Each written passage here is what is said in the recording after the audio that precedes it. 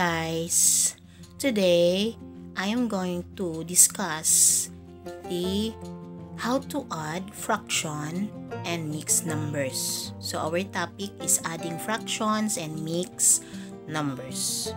So what is fraction and what is mixed numbers? Okay, fraction is a part of a whole. Parte lang siya ng buo. Okay. So, it has a numerator and denominator. Numerator is yung number na nasa itaas. Denominator is yung number na nasa ibaba. Okay. How about mixed numbers? Mixed numbers has a whole number and a fraction.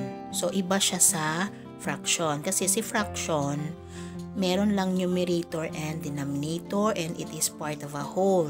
Well, sa mixed numbers, meron siyang fraction, meron din siyang whole number. Okay. So, ngayon, paano natin i-add si mixed number at si fraction? Okay.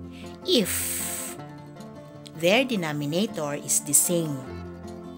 Kung pareho ang kanilang denominator, yung number na nasa ibaba, pareho sila. So, paano natin i-add? Okay, listen carefully.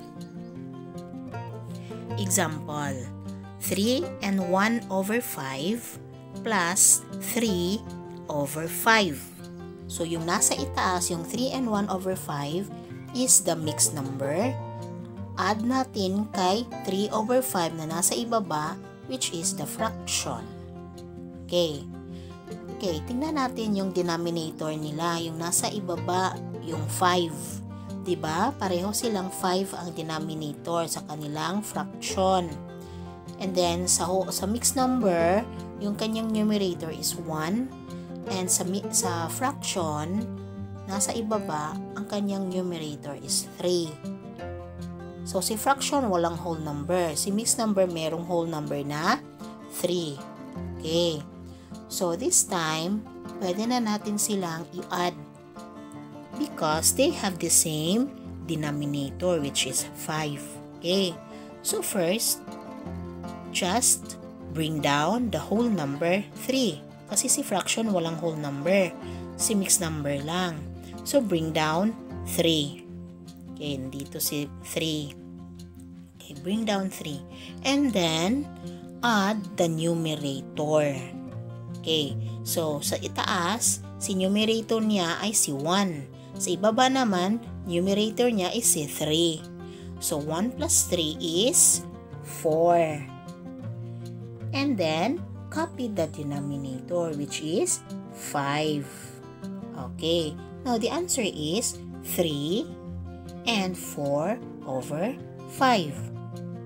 Kuha. Okay, madali lang, di ba? Basta makinig, madali lang. Okay, another example. 2 and 1 over 4 plus 2 over 4. So, mixed number plus fraction.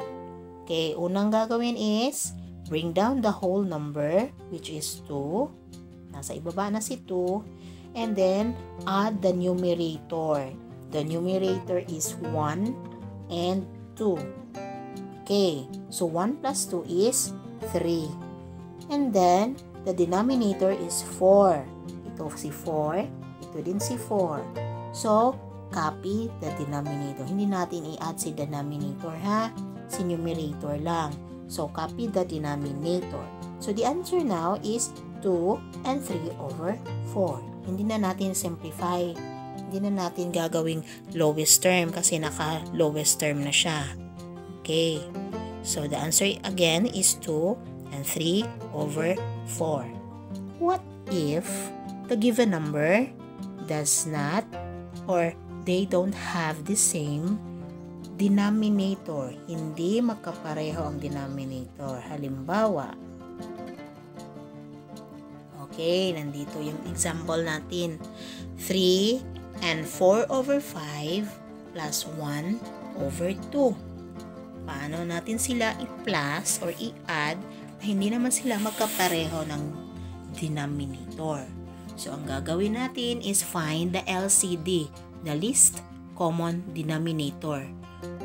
Paano natin hahanapin yung LCD nila? Isusulat natin yung LCM ng bawat denominator. LCM yung least common multiple. Okay, diba? Napag-aralan na natin kung paano kumuha ng least common multiple. So, si denominator 5 at si denominator 2, hahanapin natin ang LCM nila. Okay, sulat natin. Sa 5, 5, 10, 15, 20, 25, 30, 35, 40, and so on. Kay 2, 2, 4, 6, 8, 10, 12, 14, 16, and so on. Okay, now, ano ang LCM nila? Diba 10? So, si 10, yung LCD nila, least common denominator. So, ngayon, dahil meron na tayong LCD, which is 10, kopyahin natin si whole number 3, nasa itaas. And then, kopyahin din natin yung LCD na 10 over 10. Sa ibaba din, over 10. Pagkatapos, si 10, yung nasa itaas na 10, denominator 10, is i-divide natin kay denominator 5. So, 10 divided by 5 is 2. Multiply natin yung answer na 2 kay numerator na si 4. So, 2 times 4 is 8. Nandito si 8. Okay. Next, 10 divided by 2 is 5. Times numerator 1 is 5. Okay, so nandito si 5. Nandito rin si denominator 10. Denominator 10. Okay, now this time, we can now add the mixed number and the fraction because they have already the same denominator, which is 10. Okay, so bring down 3 and then 8 plus 5 is 13. Then copy the denominator 10 and 10. Copy the 10. So, the answer is 3 and 13 over 10. Ngayon, hindi pa yan ang sagot kasi dapat ang fraction, ang numerator is maliit lang kay denominator. Maliit lang yung nasa itaas na number kaysa nasa ibaba.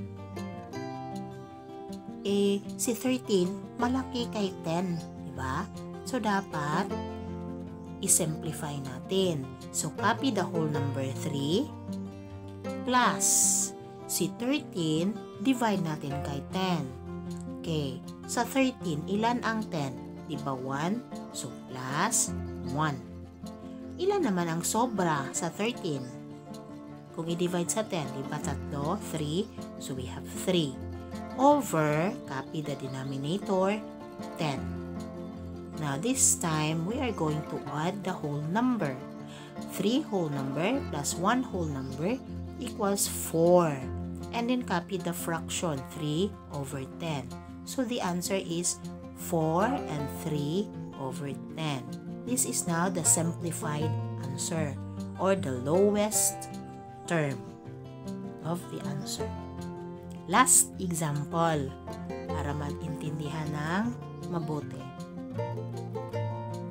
Okay, we have here 5 and 1/2 or 1 over 2 plus 2 over 5. Hindi pa rin sila magkapareho ang denominator. So, kukunin natin yung LCD. Ang LCD dito at 5 is 10. Okay, pagkatapos, i-divide natin si denominator 10 kay denominator 2. So, 10 divided by 2 is 5. Times numerator 1 is 5. So, nandito si 5. Okay, copy the whole number 5 ha. Okay, next is, sa ibaba naman tayo. 10 divided by 5 is 2. Times numerator 2 is 4. Nandito si 4. Now, it's time to add. Kasi, magkapareho na kanilang denominator. Bring down the whole number 5. And then add the numerator. 5 plus 4 is 9. Copy the denominator, 10 over 10. Ngayon, maliit lang si 9 kay 10. Maliit lang si numerator kay denominator. So, this is proper fraction. Okay.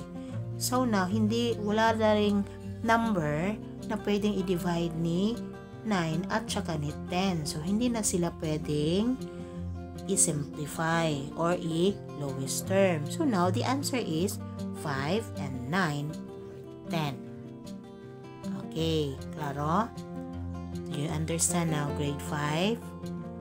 Okay, I hope you understand the lesson well.